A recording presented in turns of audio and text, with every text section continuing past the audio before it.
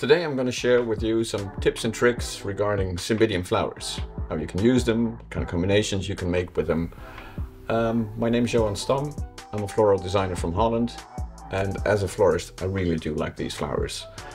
They're very long lasting, beautiful color range, and as you can see we have small flowered ones but also larger headed ones. So stick with me for tips and tricks in the upcoming films.